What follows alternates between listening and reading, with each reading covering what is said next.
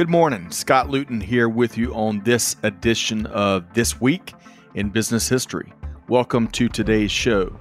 On this program, which is part of the Supply Chain Now family of programming, we take a look back at the upcoming week, and then we share some of the most relevant events and milestones from years past.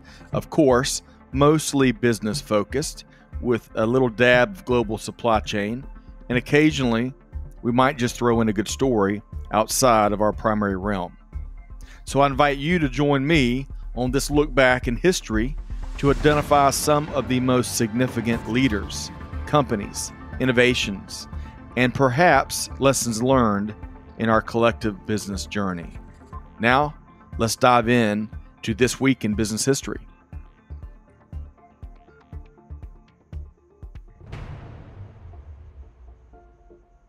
Hey, good morning, everybody, and thanks for joining us. I'm your host, Scott Luton, and welcome to this edition of This Week in Business History for the week of May 24th. Thanks so much for listening to the show.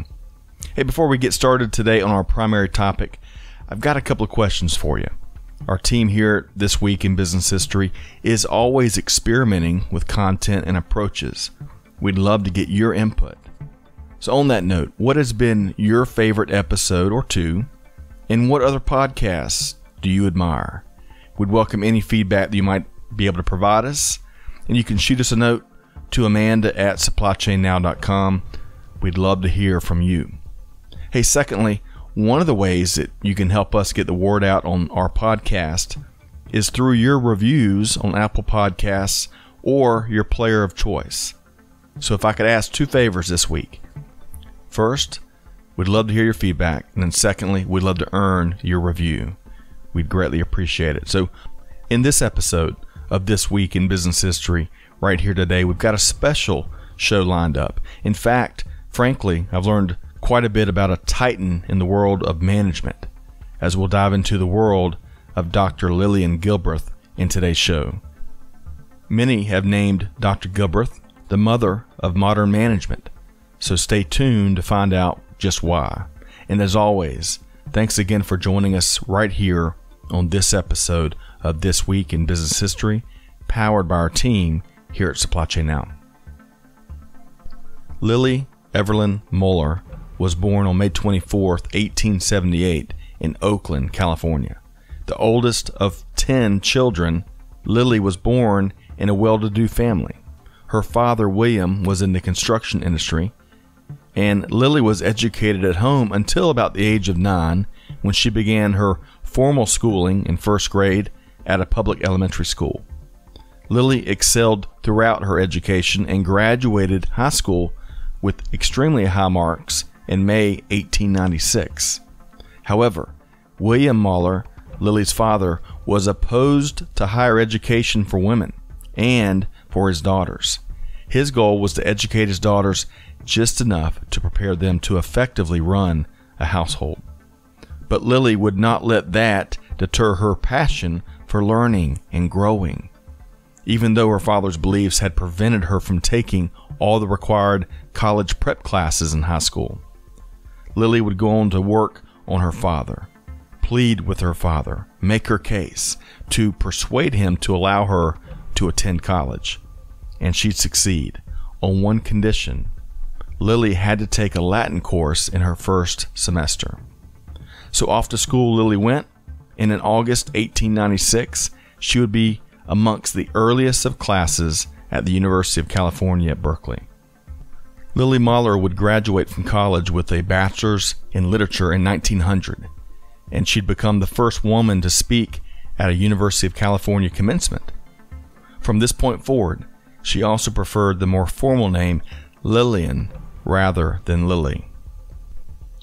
Lillian would go on to spend a little time at Columbia University in New York City, although her health would have her come back to California. But her time at Columbia was meant to be, as she studied with psychologist Edward Thorndike, which would be a lifelong, lasting influence on her work. Thorndike certainly made his mark, as a survey published in 2002 ranked him as the 9th most cited psychologist. Lillian Muller would return to the University of California and earn a master's degree in literature in 1902. She would decide to stop and smell the roses a bit, which was an impactful, critical decision. Lillian chose to take a vacation to celebrate her graduation, and it was during this vacation where Lillian Muller would meet Frank Gilbreth in Boston before she took off to Europe. Frank owned a construction company and had been spending tons of time analyzing how his workers could improve their processes. 3 weeks after Lillian returned from Europe, Frank Gilbreth proposed to her, and they got married in 1904. Lillian would stay on the East Coast, as the two would call New York home. Frank never went to college, but was highly interested in business and workforce efficiencies. It rubbed off on Lillian, and her educated background would play a big role in shaping their path forward and impacting industry worldwide. Almost right away, the newly married couple established a new consulting firm that they'd operate together, along with Frank's construction company. Speaking of their path forward, they also started a family, a big family. Eventually, they'd have 11 children. Can you even imagine? Frank's priority was on the technical aspects when it comes to the efficiency of the workforce. Lillian placed more of a priority on the worker when it comes to time management. She discovered that the workforce was motivated by two big things: indirect incentives like wages and direct incentives like job satisfaction. This human element focus, fueled by Lillian's worldview, would set the Gilbreth system apart from its contemporaries. Working together, the Gilbreths introduced organizations to scientific management, and they established and shared best practices such as job standardization, incentive plans, and job simplification. Lillian Gilbreth would say, quote, "Scientific management is built on the recognition of the individual," end quote. The Gilbreths would move to New Jersey to collaborate more closely with an early influencer on their work, Frederick Winslow Taylor, who some call the father of scientific management. Taylor's methods of optimizing processes in industry were popular at the time because they saved time and money. However, it would often come at the expense of the workforce. Eventually, these massive differences in philosophy would cause a falling out between the Gilbreths and Taylor. Nevertheless, Lillian and Frank Gilbreth would continue to grow their consultancy, working with a wide variety of sectors. The couple focused much of their work to find the one best way to perform any task, optimizing efficiency and productivity.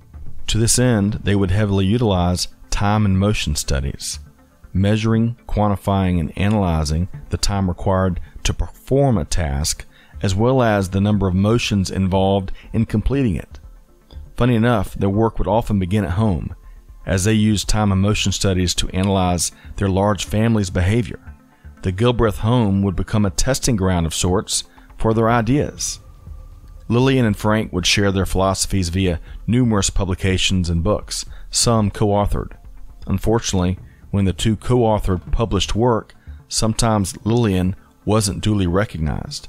Oftentimes, when her name was added to a publication, it was added as L.M. Gilbreth, so as not to point out the fact that a female was co-author. Thankfully, times have indeed largely changed.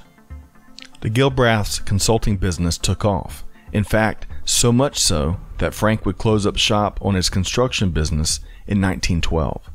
Lillian Muller Gilbreth would earn a Ph.D. from Brown University in 1915 in applied psychology. She would become one of the first pioneers in the industrial management space to earn a doctorate. In fact, many claim that Lillian Gilbreth would be the first to introduce psychology to management studies. Interestingly enough, Dr. Lillian Gilbreth would be one of the few PhDs to write 2 dissertations. Her first, which was submitted to the University of California at Berkeley, would be declined due to her inability to be on campus in the final year of her studies. So Lillian would publish that dissertation and research as a series of articles in a magazine. Undeterred, Lillian would build a second successful dissertation and ultimately earn her well-deserved PhD from Brown. In the couple's published books, such as Fatigue Study, released in 1916, Lillian would write about the need for optimal lighting, appropriate chairs, and even coffee breaks for the workforce. During the early 20th century, these weren't quite radical thoughts, but not that far off. Much of Lillian's work would help create the field of ergonomics. Tragedy would strike in the summer of 1924 as Frank Gilbreth was stricken by a heart attack and passed away in June of that year. Lillian would never remarry, but would work and continue to make major contributions to industry for decades to come. In 1926, she became the first female member of the American Society of Mechanical Engineers. During the Great Depression, Dr. Lillian Gilbreth was invited by President Hoover to be part of the Emergency Committee for Unemployment. She honored the request and served very effectively. Lillian created the successful nationwide program entitled Share the Work, which created tons of jobs. This was not her first nor her last time serving her country. In fact, during World War II, Lillian would oversee the conversion of factories to war plants. Dr. Lillian Gilbreth would take her first salaried position in 1935 at Purdue University, home of the Boilermakers, where she became a full professor of management in the School of Mechanical Engineering. In fact, Lillian was the first female professor in the engineering school there. When not teaching, Lillian would continue her revolutionary work, including helping Macy's improve both the cashiers and typing pool departments, focusing on workplace layout and equipment design. General Electric and other manufacturers asked Lillian to help them better design appliances. And other instrumental work at big-name companies was completed by Dr. Gilbreth, including such big names as Johnson & Johnson and IBM. Dr. Lillian Gilbreth's talent was truly multifaceted, as she is also credited with a variety of inventions, such as the foot pedal trash can, adding shelves such as the egg keeper and butter tray to refrigerator doors, and wall light switches. In 1965, Gilbreth would become the first woman elected to the National Academy of Engineering. And in 1966, Dr. Lillian Gilbreth would be awarded the Hoover Medal, which is a prestigious honor that recognizes outstanding civic or humanitarian service. Lillian's award citation noted, quote, "Her unselfish application of energy and creative efforts in modifying industrial and home environments for the handicapped has resulted in full employment of their capabilities and elevation of their self-esteem," end quote. In the interest of balance and accuracy, it should be noted that for a certain period of her life, Gilbreth did embrace and promote eugenics, a movement that sought to enhance the reproduction of humans with certain characteristics. After the movement reached the U.S. in the 1920s and 1930s, it largely disappeared, thankfully, once Hitler and the Nazis embraced it during their reign of terror. On a much lighter note, a few other notable recognitions that Gilbreth would receive during her long, distinguished career. Dr. Lillian Gilbreth was a recipient of more than 24 honorary degrees. She'd be inducted into the National Women's Hall of Fame. She'd earn a variety of nicknames, including America's First Lady of Engineering and the Mother of Modern Management, of course. Dr. Lillian Gilbreth's longtime helper and handyman might have put it best when he said that she worked a lifetime to, quote, "make it easy for folks to work hard," end quote. Amazingly, Dr. Lillian Gilbreth wouldn't retire until 1968 at the age of 90, having put all of her 11 kids through college. Unfortunately, she wouldn't be able to enjoy that well-deserved retirement for long.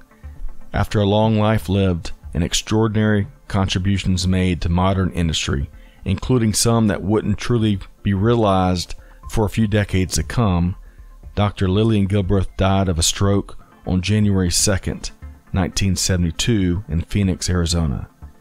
But I think she had already realized how impactful her legendary work had been. and the enormous legacy that she was leaving behind. Industry had changed and would continue to change for the better to a large extent, but due to the impact that Dr. Lillian Gilbreth had had on management philosophy and approach. In her later years, Dr. Gilbreth would say, quote, "The research was so near to my heart, would be carried on by other people, and that was the only thing that mattered. My life ideal, work, and passion would go on." Well, that just about wraps up this edition of This Week in Business History. Hey, big thanks to you, our listener, for tuning into the show each week. Remember, we'd love to have your feedback and your review. On behalf of the entire team here at This Week in Business History, and of course, over at Supply Chain Now, this is Scott Luton wishing all of our listeners nothing but the best. Hey, do good, give forward, and be the change that's needed. And on that note, we'll see you next time right here on This Week in Business History. Thanks, everybody.